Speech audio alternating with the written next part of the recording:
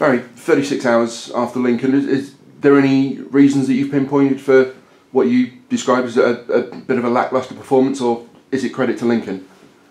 No, Lincoln played the way they played. We knew what to expect from them, and we didn't play well enough. We didn't, handle the game, which was, the physicality of the game. We didn't handle it well enough, and that's what's disappointing. The fact that we're better than what we showed on Saturday, and we didn't show it. Is it just a bad day at the office, effectively? Yeah, well, I'll put it down to that. But there's a great chance on Tuesday to show that it was a bad day at the office on Saturday. We're going up to Chester and look to take 3 points. And I think Chester haven't won at home since December, so there is a great chance, as you say, to put those wrongs right.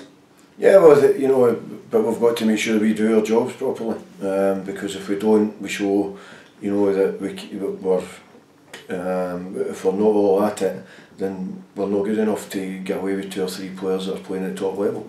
So we have to make sure every player that's selected is right up for the game, and make sure we take the game towards Chester. The home win from January is still relatively fresh. Will that have any bearing? No, it's a different game. We know how we hurt them in that game, and we'll look to do similar things. But it's about making sure that we turn up on the night and make sure we do the jobs correctly. As we've said several times, Damon's out, Charlie is out for a couple of weeks. The squad is stretched again, but it's those opportunities for players who haven't been involved to come in and stake a claim for themselves. So that even with a couple of bodies missing, there's still that competition and that challenge for players to show themselves. Yeah, I mean, there is competition for places, but we are running with a small squad, and a couple of injuries does make a difference to us, because players, then begin to think that they might be playing week in and week out because we've got a small squad. So it's up to the players that get the jersey to make sure that they play well enough to stay in the team. But I'd also like more competition again if these boys have got to be out for long term. And that's it. Is Damon? It's unfortunate he's been playing particularly well. Unfortunate for himself and for the team. Are you expecting him to return? I wouldn't expect to be back before the end of the season. If he does, it'll be a very slim chance. So it's unfortunate, but we've got to deal with that, and we move on. Dino's did well in the middle of the part of the last 4 or 5 games, but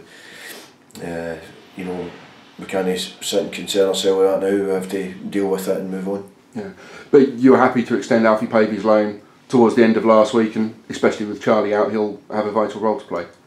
Yeah, well, Alfie's got to prove his worth up top. And show the standards that he set. The first couple of games. If he drops below that standards, then he won't play in the team. But he has to maintain the standards that he showed in the first couple of games to keep himself on the team. Is there an opportunity? Are you wanting to look at maybe reinforcing the squad again with other loanees, or are you happy with what you're working with at the moment? We always want to strengthen the squad, especially with such a small squad that we're running with, and with a couple of injuries. And if we get the right players in, and the ones that are going to bring competition and be better than what we've got, then we'll certainly try and do that.